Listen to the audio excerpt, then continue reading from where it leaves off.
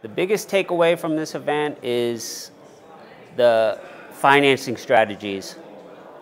I think they had 70 of them or something. There's so many of them. So just that you don't have to use your own money, that you don't have to just have seller financing or SBA. There's like a myriad of other types of ways to do it, and you can combine all of them together. So that's my biggest takeaway.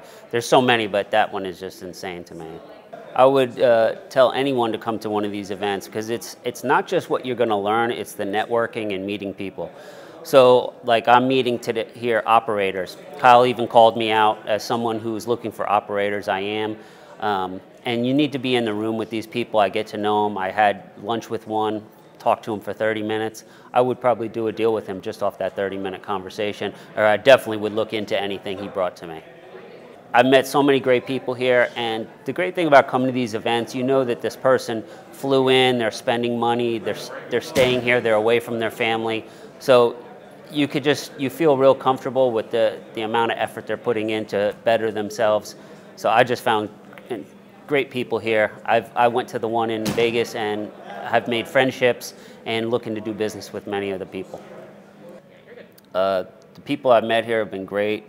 Michael and Kyle are awesome guys, but just the people and the quality of people in here, they made the effort to come here, paid money, staying here for a weekend, having great conversations, meeting all different types. I'm somebody who's looking to buy businesses and put in operators, so I've met a couple operators, and one in particular I just had lunch with, and he was a great guy, and I would absolutely buy a business if he brought it to me and partner with him. Just off that conversation, I would look into it. So being in the room with these guys and meeting people and networking is key to getting things going for sure. I think an event like this is so important because I really truly believe in building.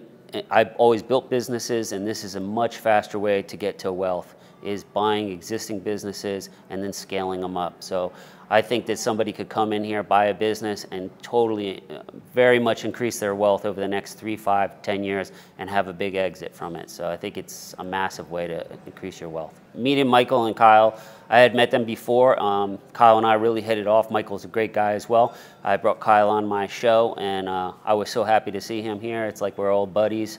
Michael too, he's a great guy. Of all the masterminds I go, they're probably the most accessible to people. They're just, you would almost think they were in the crowd. That's how they are accessible. They'll answer questions, talk to you, and it's just been a great experience. The ROI on this event, I don't even think I can calculate it, but it's 100x. It's so much more than you're ever going to spend here. I took one strategy Kyle gave me, and I used it to, I was trying to buy a business, this pool cleaning business, and I actually used it to partner up and get him more jobs. I knew I could. I never would have done it had I not met or talked to Kyle, and I've more than paid for this event 10 times over just off that. But it's also helped me see how I want to sell my existing business and how to reverse engineer it. So I couldn't even tell you. I just think 100x. The one actual item I think would be ringless voicemails. I took from last time the SMS texting. I started texting business owners, and I really did it. I don't know why I didn't do the ringless voicemail because I was aware of it, but he did it, and I could see from his response and some of the people who are doing it, it's really working, so I'm going to put that into play on Monday.